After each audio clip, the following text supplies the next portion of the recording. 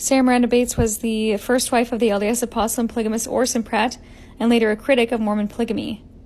She was a founder of the Anti-Polygamous Society in Salt Lake City and called herself a Mormon apostate. The book Mormon Portraits, or The Truth About Mormon Leaders, was published in 1886, which was 2 years before Sister Pratt died, and she'd been disassociated with the church, so take what she has to say with a grain of salt. Sarah Pratt stated, "You hear often that Joseph had no polygamous offspring. The reason for this is very simple. Abortion was practiced on a large scale in Nauvoo. Dr. John C. Bennett, the evil genius of Joseph, brought this abomination to a scientific system.